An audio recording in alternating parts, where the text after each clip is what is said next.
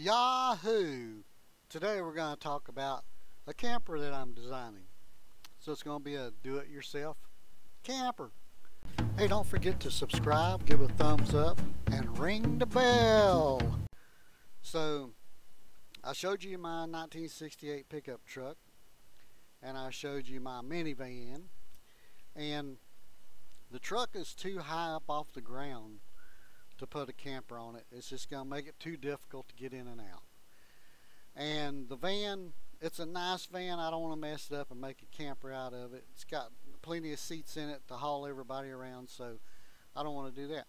So I've come up with this design here that I think is going to work just wonderfully.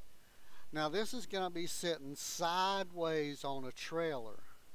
And you see these little round circles here? That indicates a wheel. So there's going to be a wheel on the front and on the back, and this is going to be a big timber here that's going to support everything. But so I'm going to go look at trailers here in a few minutes at Costco's and Sam's, see what kind of deal I can get on a trailer. And you know, I'm going to build it on the driveway on the wheels, and then I'm going to roll it up on the trailer, and I can take it with me wherever I want to. And then if I want to take it off the trailer and park it, I can, or when I get home I can do that, and then I'll have the trailer to use also.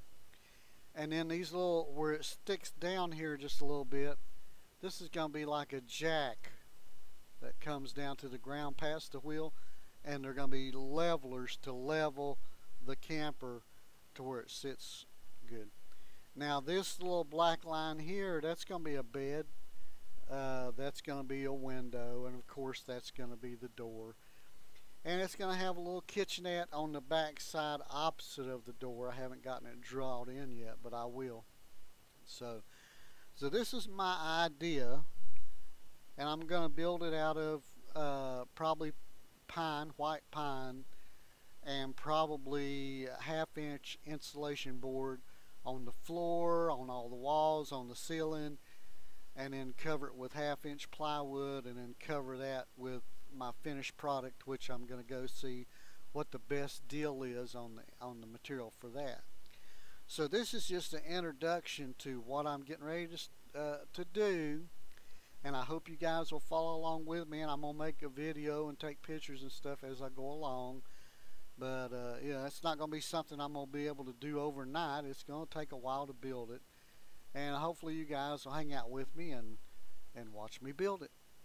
So that's it for this video, but this is going to be my next project.